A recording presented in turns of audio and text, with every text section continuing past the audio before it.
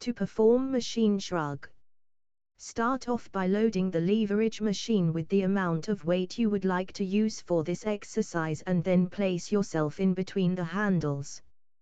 Grab the handles with a firm grip, then lower your body through your hips, lean forward and keep your chest up. Extend your body through the floor, pushing with your hips and knees as you rise to a standing position, making sure to keep your arms straight through the motion and your shoulders back. Slowly raise the weight by performing shoulder shrugs and bringing them up to your ears. Hold for a count, then return back to the starting position. Repeat for as many reps and sets as desired.